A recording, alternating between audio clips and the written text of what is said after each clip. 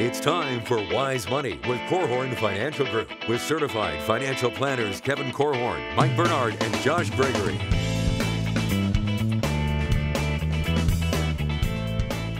Welcome to another episode of the Wise Money Show with Korhorn Financial Group, where every week we're helping you take your next wise step in your financial life. Thanks for being here, friends. My name is Mike Bernard. I am your host. I'm also one of the CFPs on the program. Today we got a CFP sandwich here in the KFG studios. Across from me, founder of Korhorn Financial Group, Kevin Korhorn, and between us, two health insurance experts, Ted Foster and Craig Wiker. Yes, two thorns between two roses. In order to qualify for less expensive health insurance through healthcare.gov, your income for that year must be below certain thresholds.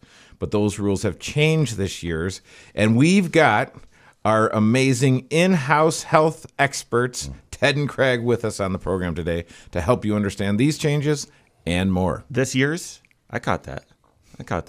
I'm just kidding. All right. Hey, if you have a question for us, we'd love to hear from you. Reach out to us. You can find us a few different ways. Call or text 574-222-2000.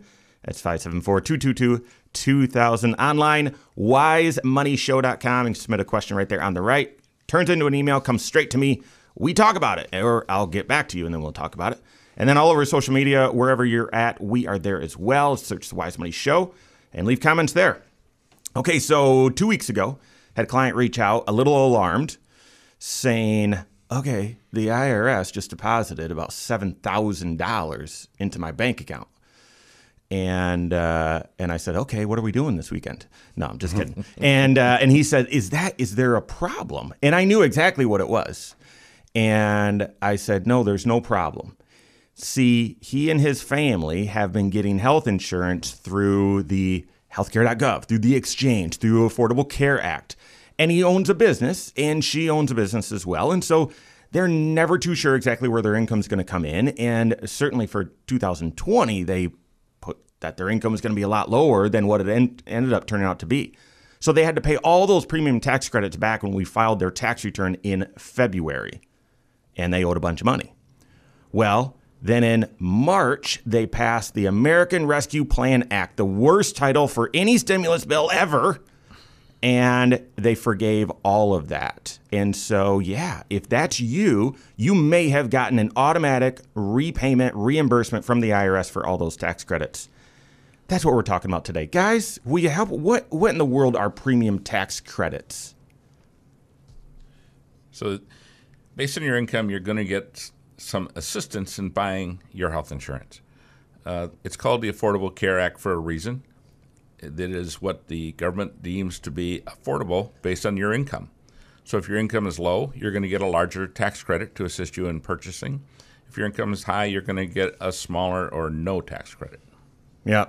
And I think the key point here is those are tax credits. It's not just an automatic reduction in your premium where, hey, you get this insurance for less cost every single month. It's actually a tax credit. It is. And, I always find it's interesting. So many things that the federal government does are on paper. So they move the money from this organization to this. This one, they actually give the insurance companies the money to help you pay your premium. Oh, is that right? Yeah. Yeah, it is a little bit confusing. It's kind of like the free lunch program where it's means tested. So if your income is at a certain level, you're going to get certain help. But the way that this works is a little bit confusing because if my income is at a certain level and I normally would pay $1,000 a month for my family's health care, they reduce that, and that could be, if that's reduced by $500 a month, that's fine as long as we get to the end of the year and my income is what I said it would be at the beginning of the year. Yeah, this is confusing. Now, we're going to talk about how income, basically the what we're talking about today is how since, it's been a decade or more, now your income, your tax return impacts your health insurance.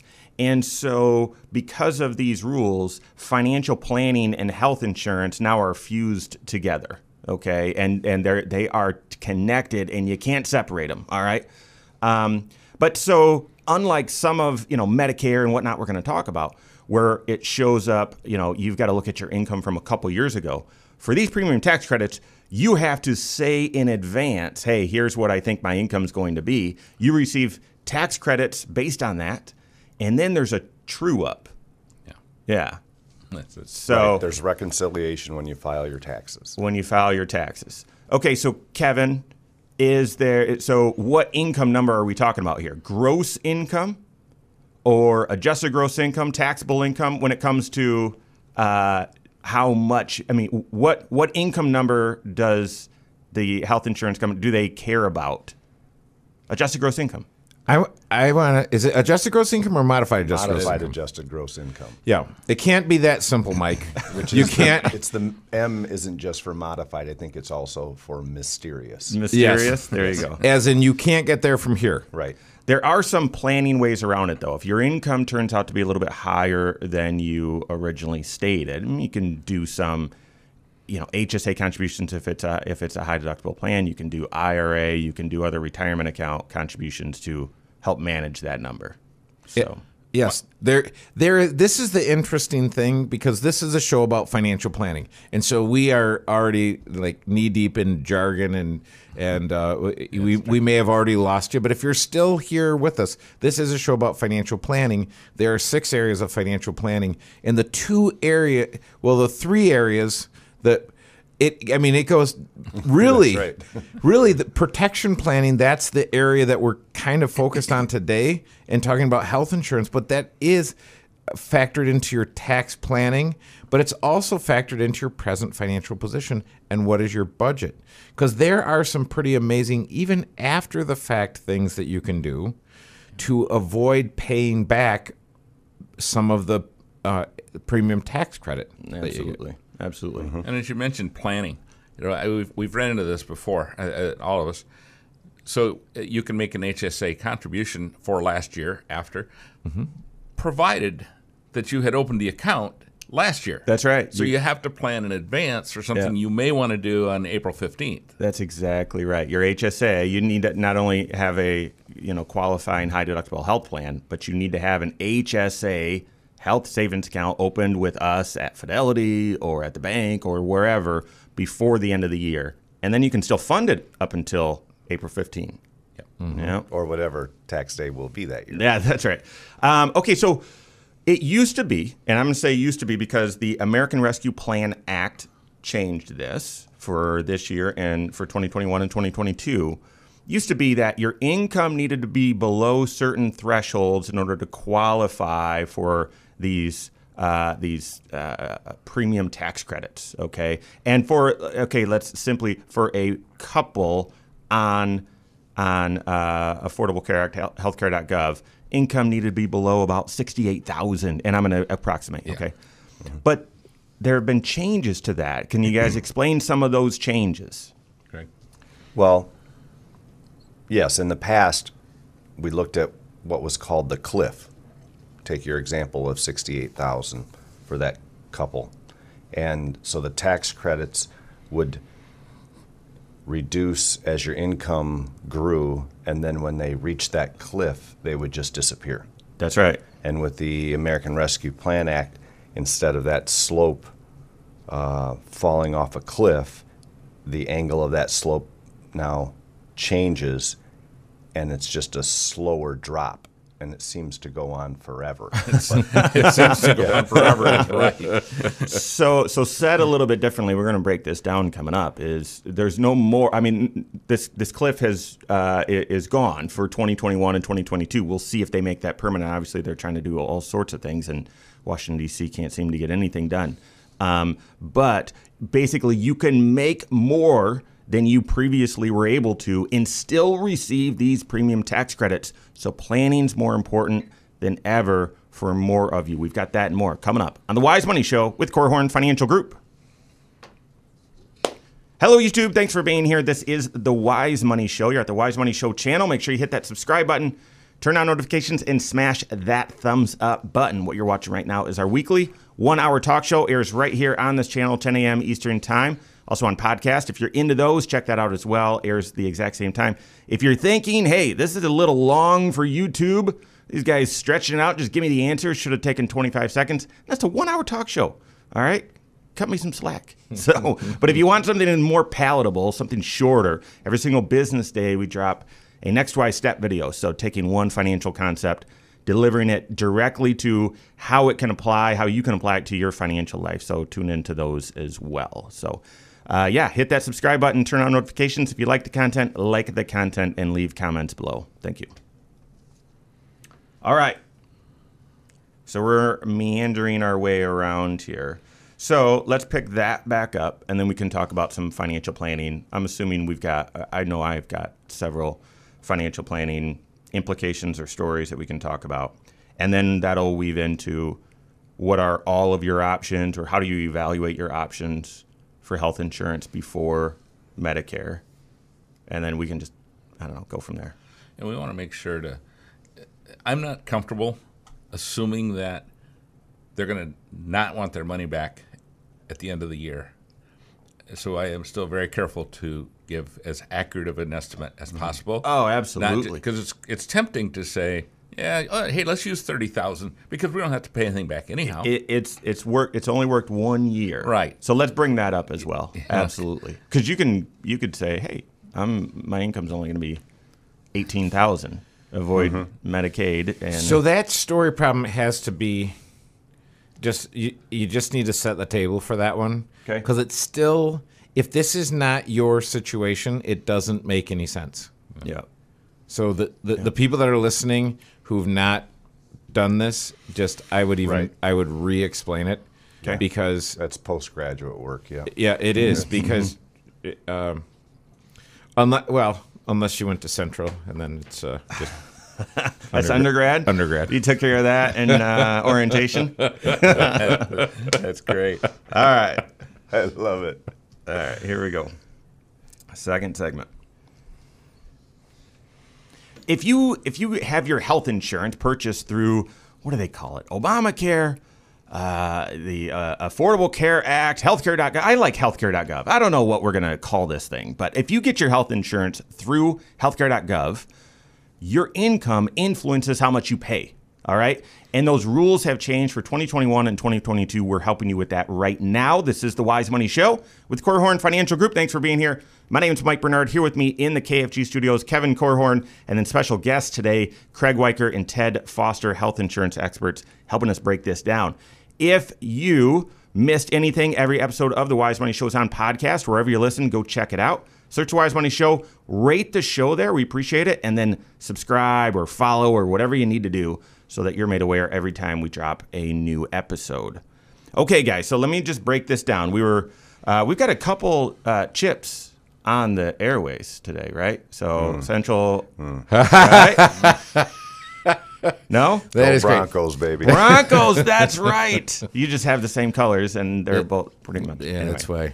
Yeah. and Mike is representing. So Michigan State, Central Michigan, and Western Michigan. So, all right. So to level the playing field, if you get your health insurance not through an employer, say you're self-employed or whatever, or you've retired, whatever, and you get it through healthcare.gov, you've got to state up front, here's what I believe my income is going to be for this year. And I mean your income. So Social Security, yeah, you got to list that there. Interest, dividends, yep, you got to include that too. Pensions, side hustles, all that sort of stuff. You got to list that stuff. And then based on that income, it will tell you whether you get any reductions in your premium. And it's not just free reductions, that's premium tax credits. And then when you file your tax return, they then say, okay, we'll prove it. You said your income was going to be this. Is it?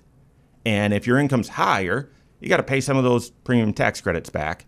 Now, last year, my summary doing okay? So far, so okay. good. Doing great. So in the past, if your income reached a certain level, all those tax credits were gone. That's the cliff that Craig's talking about. And now for 2021 and for 2022, I think they're going to try and make this more permanent.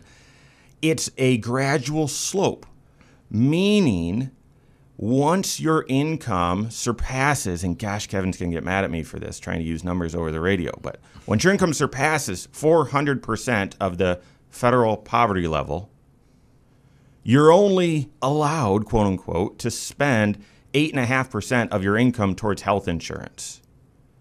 And so they look at how much you would normally pay, compare that to 8.5% of your income, and that determines whether you should get a credit or not. And so there's a slow, gradual reduction in your credit depending on how high your income is. Correct. So the point here, guys, is you need to be doing planning.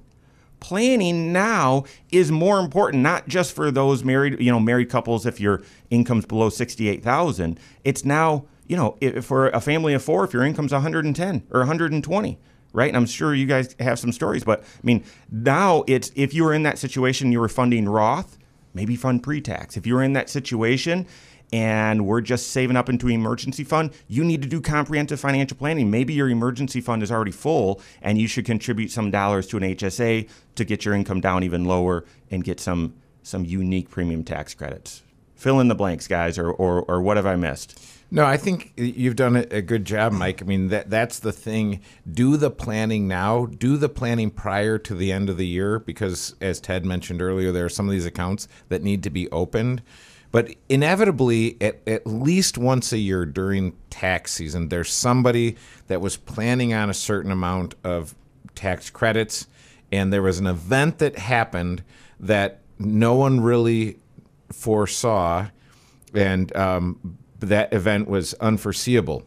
And this event caused them to have their income considerably higher than they'd planned, and then they had to pay it back. And I've sat in the hot seat across the table from clients and had to explain to them, listen, you owe $10,000. It's tax time and you owe $10,000. And they say, well, we underpaid our income taxes. No, you didn't underpay your income taxes, but you did get a credit related to your health insurance that you now have to pay back because when you inherited that money and you cashed out the money that was in that annuity and had to pay taxes, it made your taxable income higher.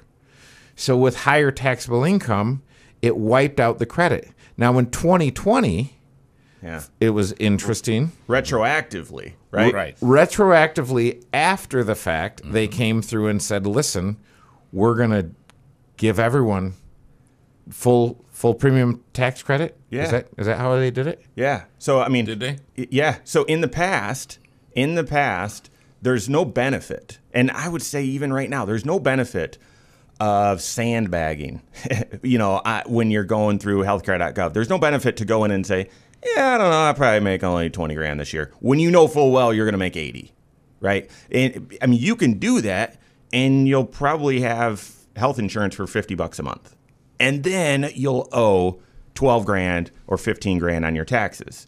It will true up, okay? Mm-hmm. It's just in 2020, for those of you that had a crystal ball and knew there was going to be this thing called the coronavirus and all the stimulus that came out of it, I mean, you could have gamed the system that year, but that's it. Other than that, I mean, it behooves you to be accurate, as accurate as possible with your income estimates. Yeah, but it is, and again, this speaks to the need for planning because these things that come up that you're not anticipating, and people don't link those to, hey, okay, I know my income's going to be higher. Well, remember, your higher income means your credit is going to be reduced, but it doesn't get reduced real time. It gets trued up and reduced after the fact, and you write a check to pay it back. Yeah. Yeah. I got a situation. Let's talk about some of the planning concepts, some of the stories that we've seen with this, and then how that could influence, how that could change 2021, 2022. We've got a situation where a friend of mine, we've been doing financial planning for a decade, and we'd been preparing for early retirement, retiring 63. But then two things happened. One, his company shut down. Their plant shut down. So you can keep your job at 60, you'll just have to move. And who wants to do that, right? When they've got kids and grandkids in the area. So that wasn't very appealing. But then also his wife got cancer.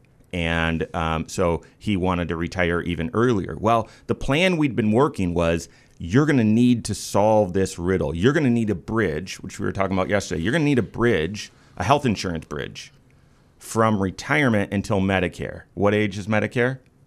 65. 65 still. Trick question. So right, that is a trick question. And so we'd been preparing for that bridge, okay? Well, it turned out that the bridge needed to be even longer because we were able to help him retire even earlier.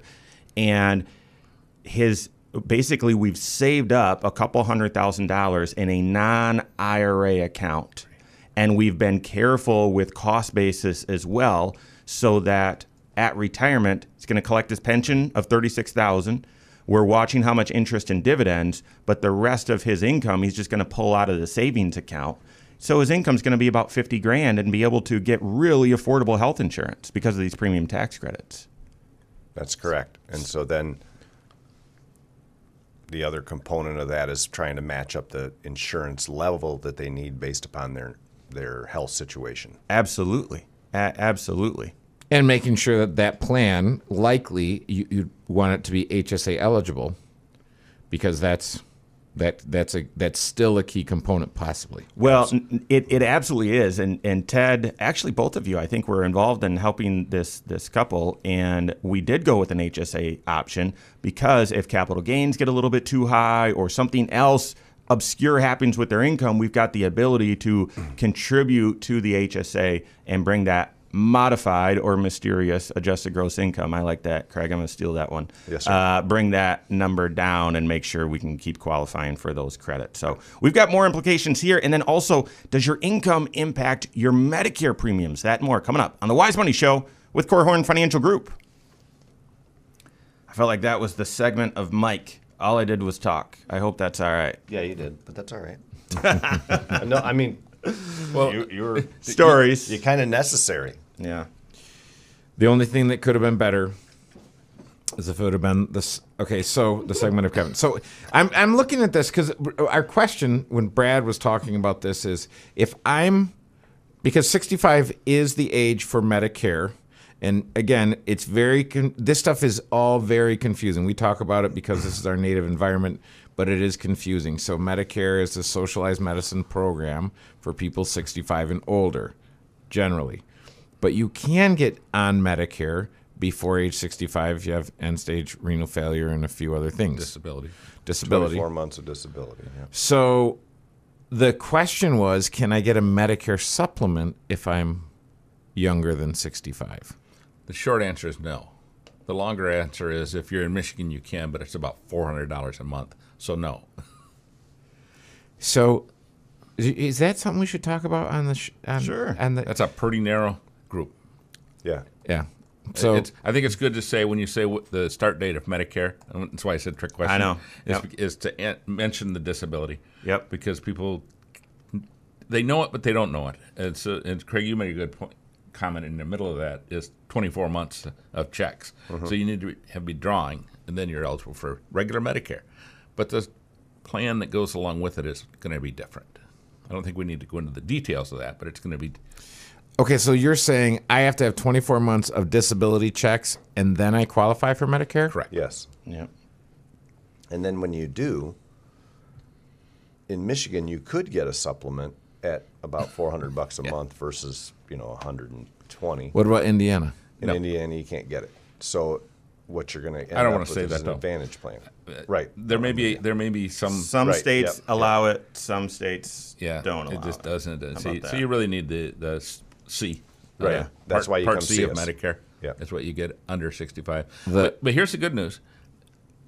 When you are, I was looking to see if we were recording for a minute. No. Well, we are recording, but this is the YouTube. I'm aware. This is bonus content. Yep. And so the people need to. It's good to know that when you are on disability under 65, when you turn 65, you get the same choices that you would have gotten had you not been on disability. So you get a whole new selection. Yes. So when you turn Medicare age 65, now you get to supplement for the rest of your life.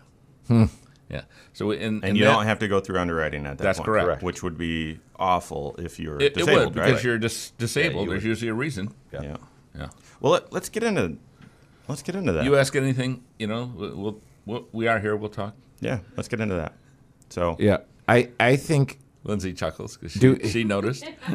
Did you give the rundown of? I mean, you did an amazing job in your Wise Money Minute video of giving the rundown of Medicare. Do you need to do that here? I don't. I mean, A, B, supplement, and D, or A, B, and C? I mean, I can. It might turn into another segment. I was A monologue. So I have kind of three things. I like ACA, not Obamacare, not healthcare. I like ACA. Okay. Because it is the Affordable Care Act. And so what does that mean? Because people will complain a lot about what Right. it costs, but it doesn't cost more than 8.5% of your income. So it is what the government has deemed you can afford. Yeah. So it's an Affordable Care Act. Right. And so I have gotten better over the years of saying that and explaining that. You so YouTubers got that. You should have interrupted me during. That is that's good. That's gold. Yeah, right there. That's good. Because it doesn't. Again, this stuff you can't get there from here. It doesn't make sense. And so, thinking of it in those terms, 8.5%. Yeah. Yep. Okay. Let's feel free to bring that up or whatever. I mean, let's start getting into Medicare, and why don't you share? No. I want these guys are Medicare guys. I think it's important to get you. You haven't gotten to your IRMA section at all. That's yet. where we're going right Okay, now. all right. Yeah. Yep. And third segment. Well, because is, what we're doing is the segment is really about income and how it relates to health insurance, and managing. vice versa. Right. Yeah. It's not about Medicare. It's not about the ACA. It's about managing the income. income and tying those together. Yep. Okay, so then this segment is really. I'd start out with either having Ted say that. Yep. Well, how he likes to say it, and then Yep. say, "Hey, now we're talking about IRMA." Yep. Yeah, and boy, don't say that. Irma. You can if you feel so compelled. Yeah. Who knows? So- You never know what comes. This is a racy show, Ted. Yeah. We're living on the edge. Okay, so I got to ask: It's a hurricane. is IRMA? This is real English definition. Is that an acronym or is that a? It's an acronym. It's an acronym. So I've actually had clients Say it. say it. Oh yeah, All right, I've had a so handful. Yeah, Make sure you explain it. I will. Yeah. Actually, it's properly pronounced IRMA. All right, let's get into it. Here's the point: your income influences the cost, the premium that you pay for your health insurance. Okay, it does. If you're on an employer-provided plan, maybe not so much. But when you get off that employer-provided plan, whether that's going to Medicare or whether that's going to Ted likes to call it Obamacare. I'm just kidding. I'll tell you what he likes to call it. Then your income's going to influence it. So the point is be planning all along in advance and then do some financial planning at that time to ensure you're paying the right amount. Oh, we're talking about it right now. This is the Wise Money Show. Thanks for being here. My name's Mike Bernard. Here with me in the KFG studios, Kevin Korhorn, and special guests, Craig Wiker and Ted Foster, health insurance experts. If you've missed anything, every episode is on the YouTube channel. Lots of banter there on that last break, so go through and check that out. Go to YouTube, search Wise Money Show, and follow us there. Okay, I was just joking. What do you like to call the Obamacare? Very good. It is the Affordable Care Act, ACA. And the reason I like to use that particular terminology is it truly is affordable care as deemed by the federal government. And the federal government says we should not pay more than 8.5% of our income for our health insurance.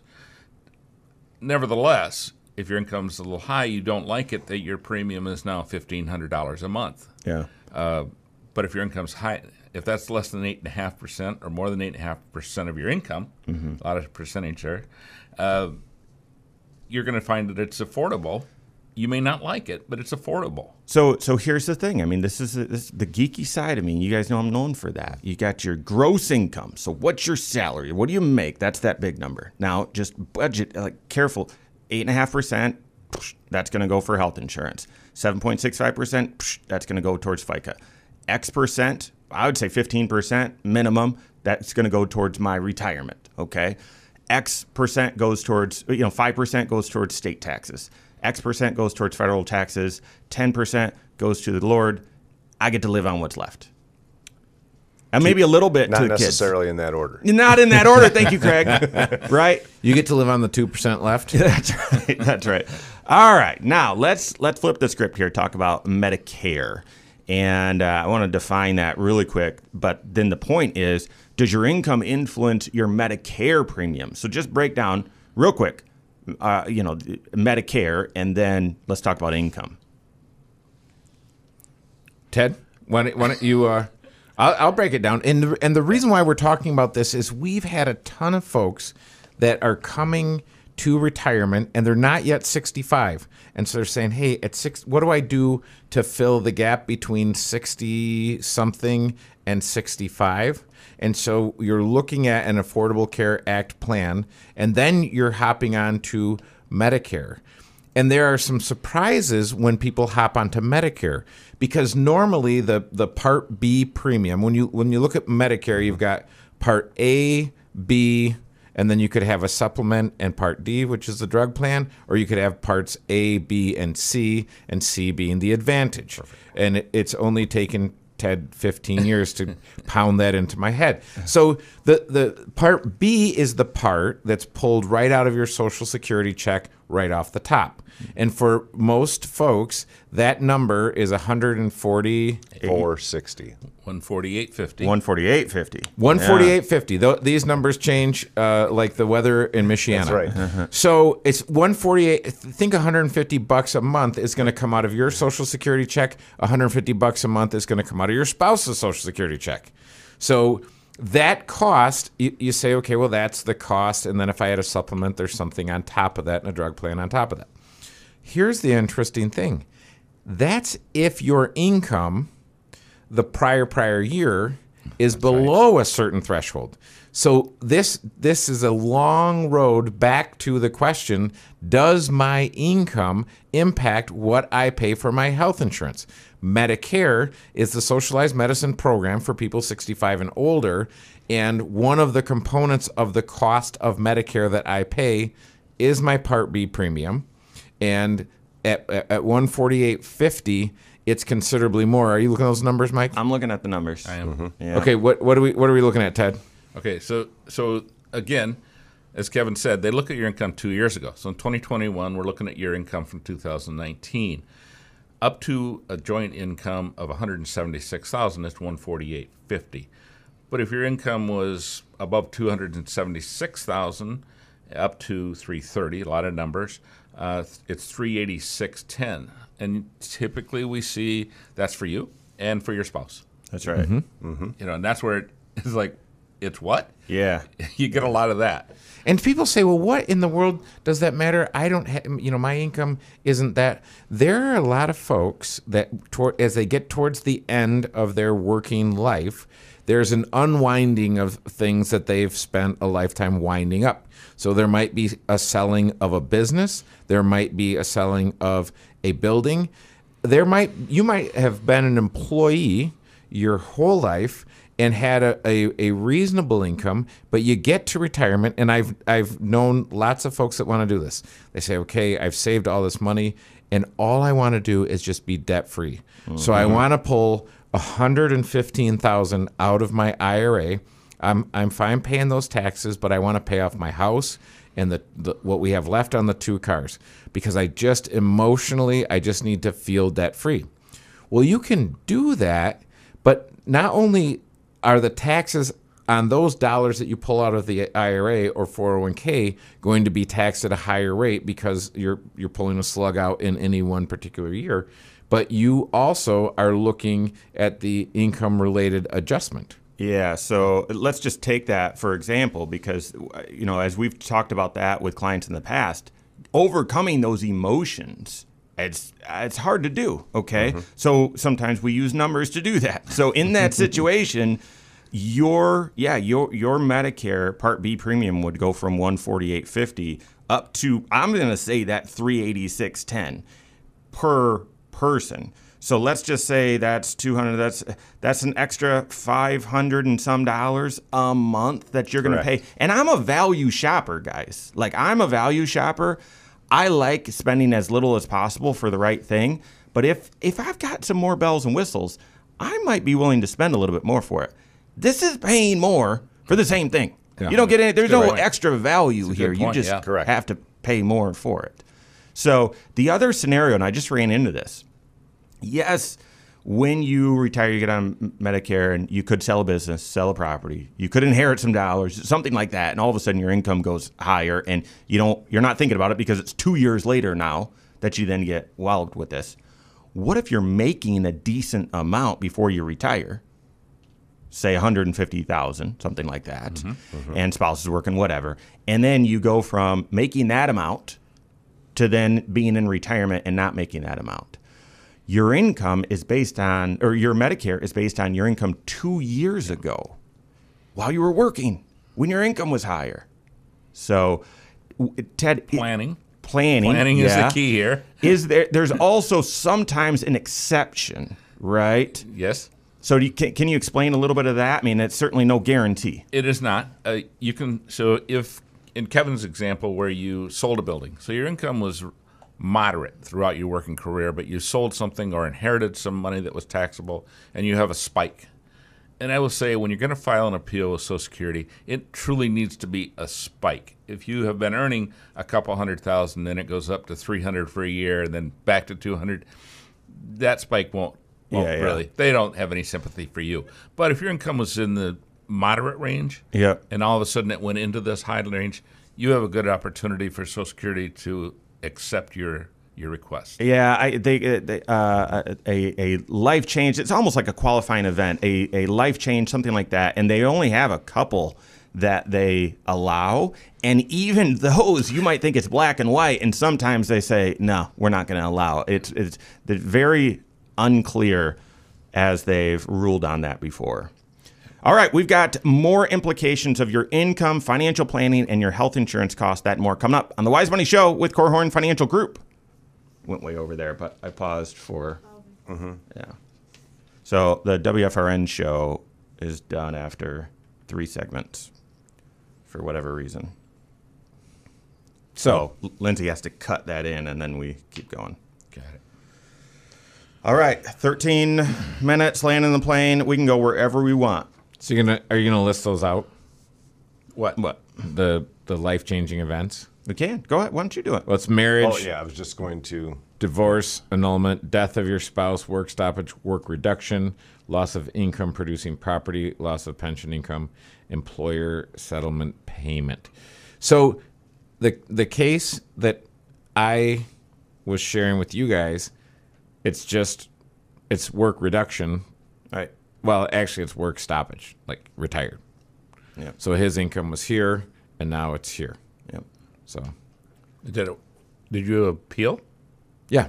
So there was an appeal, Waiting. and it was awarded. It was awarded. Yeah. Okay. Yeah. It's It's a redetermination. You should tell that. A redetermination. Can you tell it? I can tell it. How many appeals do you get? That's a good question. Yeah, I don't know. Because you would need to probably appeal 2 years in a row Yep. for the same thing. Yep. That's right. That's what I told these folks. Yeah. I don't think you're going to automatically get next year's also. Ted, are you trying to make me mad? I'm inspiring you to think. Really, dig in there. It's early. It's early So for I that. have to appeal for what I'm appealing for my. You always had, 219. Yeah. You know. No, I know. And what's that- the form? SSA-44? Yeah. Yeah. You have it? Yeah. Yep. Okay. All right, let's get into it. 13 minutes, then I got to run. Okay. Thanks for being with us today. This is the Wise Money Show with Korhorn Financial Group. My name is Mike Bernard. Here with me in the KFG studios, Kevin Korhorn, and special guests Ted Foster and Craig Wiker, health insurance experts. We're breaking down how your income influences your health insurance premiums, even Medicare. That's what we're getting into right now. Connect with us. Stay up to date on all Wise Money content. Reach out with questions, whatever. WiseMoneyShow.com. Find us right there. And then all over social media, just search the Wise Money Show and engage with us there. Leave comments, leave questions there, and we'll address them on an upcoming program.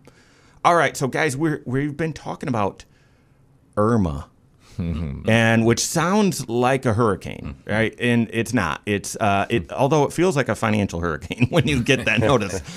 Income-related monthly adjustment amount. Now, this is not a love letter from the IRS that you enjoy getting, because basically what they're saying is, hey, thanks for signing up for Medicare. Congratulations, you're going to have to pay more for it. because your income from the prior year, 2 years ago, was higher than it, these certain thresholds. Okay, for a married couple, your income was higher than $176,000. If you're single or widowed or divorced, something like that, $88,000, something like that. 88,000, yes. So your income, congratulations, was higher than that threshold, and therefore we're going to make an income-related monthly adjustment amount, IRMA, to your Medicare Part B and your Part D. And Part D, because you're that special. You have to pay more for both of those things. Now, what about if you're on Part C? That would still be included from your Part D into the cost of your Part C. And you've got to, when you're on Part C, you got to pay your Part B. Of course. Yes, right? sir. Absolutely. And so Yeah. if you're hearing this saying, well, I'm too smart. I chose Medicare Advantage, Part C. That doesn't apply. I'll get around these rules. No. Not so fast. Not so fast. They got you. Okay, so we're talking about there's, Kevin, if you've still got it up, there's certain exceptions to the rule, life-changing events, whatever, where you could actually appeal this IRMA status. And so what are those, and what's the form and all that? Yeah, so the form is SSA 44. Yep. Yes. Yep. Okay. So it's the life-changing events is if you got married and that changed your income, you were divorced, a death of a spouse, work stoppage, work reduction, loss of income-producing property, loss of pension income, or employment settlement payment. Okay, so let's break this down. How is it when you get married, your income can go down? Right? Is anyone confused by that? Well, So I yes. understand the work stoppage or work reduction. I thought about this because I listened to the Next Wise Step video that you did. Yep. And you were pondering it then, and I thought, how can that happen? Now, certainly, if you're a guy and you get married, it's likely your disposable income will go down. That's correct. But Only if you're a guy. No, women too, trust me. or go away completely. Happily so. So the thresholds, here's how that works, Mike. The thresholds are, if I'm single, it's 88 to 111, and if I am above that, pretend that I'm a single guy and I'm at 150. Well, my stuff is getting reduced. Yep. So what do? I go and get married. Now, as a married guy, my stuff is below The 176. Yes. Yeah. Not a reason in and of itself to get married, but I mean, maybe something to consider. There you go. Okay. But then FarmersOnly.com, baby. You don't have to be lonely. That's right. But the work reduction and work stoppage, I mean, those are probably the most likely. So if you sell a business, for sure, you could say that's work Stoppage. I don't think they don't rule exactly the same every time, right? No. They don't. And I saw a situation. Actually, I have some clients in this situation. One of the things that they did last year, they were gonna go to 70 before they turned on the faucet for Social Security, and that again, from a planning perspective, that can make some sense. Well, last year when everything was uncertain, they said, "Hey, here's what we're gonna do. We're gonna start drawing our Social Security." So they're a healthy income household, and their Social Security's north of 50. Well, with their Social Security and his income, they're above. So they're paying the extra for, again, I'm getting the same thing everyone else is. I just have the opportunity to pay extra. Now, when he retires next year, we're going to appeal that, and we're planning on that extra that they're paying coming back down to paying what everyone else is paying, which is the $148.50 for Medicare Part B. Yeah. How long do these appeals usually take? A couple days? Is it like Amazon? No. No, yeah. Not exactly. No. I think my understanding, because I just had some folks that did this and their appeal was granted. His situation was he worked and now he no longer works. So they're looking at the prior and they're saying, okay, we're going to remove that. I believe it took a couple of months. It's not quick. You typically get a letter saying, "Hey, your appeal has been received. It's in a cargo trailer," and Right. You're paying this extra amount while you're waiting, and then you get some sort of refund. Yeah. Is Yes, it a credit or is it? it's actually a refund. Yeah. They will send you an actual refund. Okay. Yep. All right. So we're talking about IRMA, income-related monthly adjustment amount. Let's see if you're proactive, or if you think, like me, that politicians are elected based on popularity and votes, and it's terribly unpopular to raise taxes, but I can sneak one past the goalie by creating new taxes. Therefore, these IRMAs and these sorts of, well, if your income passes this threshold, then you have to pay more, likely will persist. Like those sorts of schemes will likely exist in the tax code for a while. And I could be naive. I could be, whatever. But that's my suspicion. Okay. So if you think that might be more of a permanent feature in the U.S. tax code or even health insurance, which we're talking about today, what can you do all along the way to plan for this and prepare for this? How can you shelter some income throughout your working career while you're trying to achieve certain financial goals, but being mindful of these realities? Well, one of the things that you can do is a lot of folks are in a situation where the only way they've been able to save is in a retirement plan, a qualified retirement plan that is tax sheltered, and it's basically automatic savings. It comes out of my paycheck every 2 weeks. I don't see it. That's the kind of the most powerful wealth building tool most folks have. And so they've got a big pile of money that's never been taxed.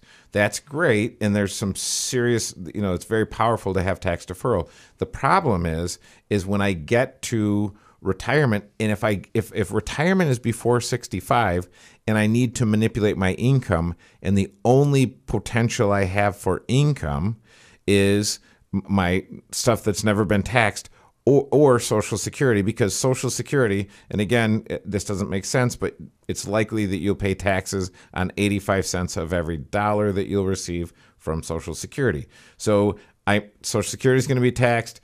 My 401k that rolled into my IRA is going to be taxed. So really what I want to be saving in a bucket of money that I've already paid taxes on.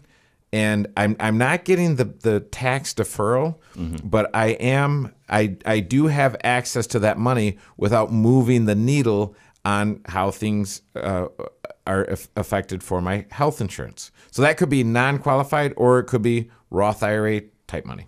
This isn't everyone's situation, but the circumstance I brought up earlier about the individual whose job was being eliminated and spouse got cancer, we've been intentional along the way. When we started doing planning, no Roth, they didn't have a Roth IRA. Now, I think there's about 115,000 or so in Roth accounts. So that's great. And then they had a fully funded emergency fund when they showed up. That's wonderful.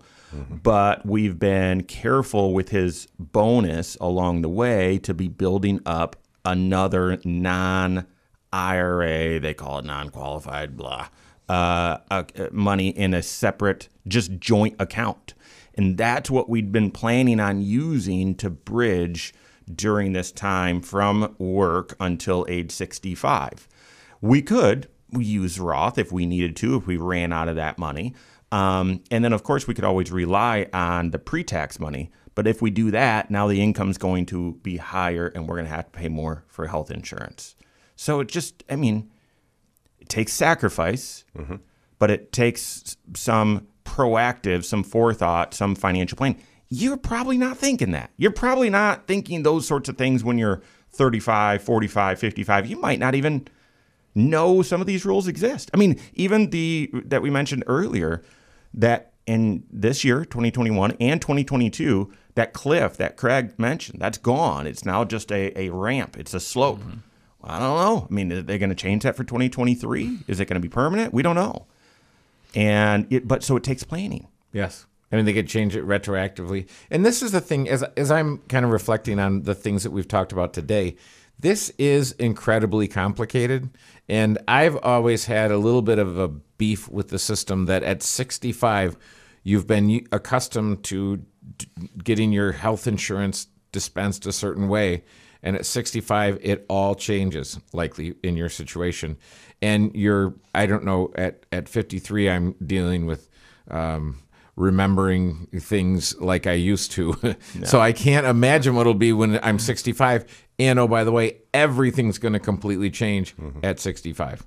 This is one of the other things that we talk about required minimum distributions. We talk about, like in this situation, Medicare and all that sort of stuff. And there's a feeling of, well, my financial situation gets really simple and I don't really need a comprehensive financial planning. I don't need a CFP. And I would completely argue with that. I mean, right at retirement and the first few years after, those are some of the most complicated years in your financial life where pulling on certain levers, pushing certain buttons can significantly influence your taxes by thousands of dollars. Yep. And remember, your CFP is a generalist. Make sure they're working with a specialist. And the thing, just personally, the thing I love the most about coming to work is that we have specialists on our team. I get to see Ted and Craig every day, and we get to work on client cases together. That is fantastic. And so, guys, thanks for being on the program today. I know I did most of the talking. Totally okay. All right. So, but absolutely, I mean, you're going to want your CFP to collaborate with specialists and experts like Ted Foster, Craig Wiker, Brad Miller on our team, Jacob Kersey, and make sure you're getting that comprehensive approach. So that's all the time we have for today. On behalf of all of us at KFG, have a great weekend. We'll see you next Saturday for the Wise Money Show with Korhorn Financial Group. Securities offered through Silver Oak Securities, member FINRA/SIPC.